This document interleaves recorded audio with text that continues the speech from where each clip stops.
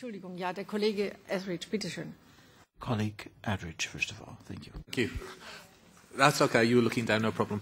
I just wanted to add on a little bit to the one question about the audits. Are we taking the 0 major audit points as being fantastic, everything's really, really good, or do we think there might be room to tighten up on the audits, which I think is an addition to what the chairman said there. Also, I'm really fascinated by the extent of these guarantees, counter-guarantees of billions of euros of taxpayers' money working with banks and wholesale sort of intervention into the markets. Could I ask a bit more detail about what criteria is taken with which companies and projects are propped up? Is there a sort of a version of the Dragon's Den with an Alan Sugar sort of going through, or not Alan Sugar, it's The Apprentice, but the panel going through and deciding which ones are worthy and which ones aren't, and what the criteria are?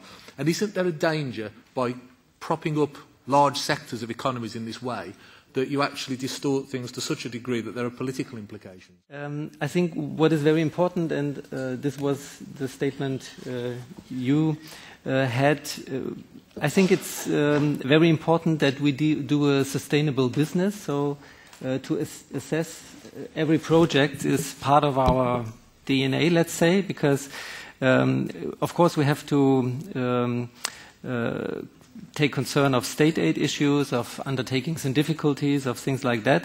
But what is very important for us that we just focus on each project by involving relevant experts from the financing business, but especially from SME associations, from crafts and chambers who give statements to the project, and this is very important for us. So we do not just decide like a bank, just looking at the collateral. We just do focus on the chances or the perspectives of the company in the future. So we have about 50% startups, and of course we do more focus on chances than on risks. This is our business. But nevertheless, our default rates are quite low, so it's between 2% and 4% a year.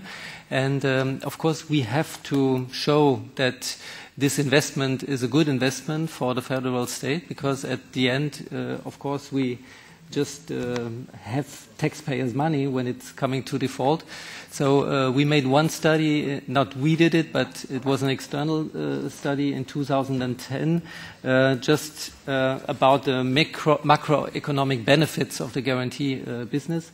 And at the end, it was that €1 from taxpayers' money just pays 7 times back. So it was on the case of Germany, so it might not be transferred in every country. But the main point is that the commercial bank takes an own risk share, so we don't have this moral hazard problem, and that the guarantee bank by itself has a private status and took a private part.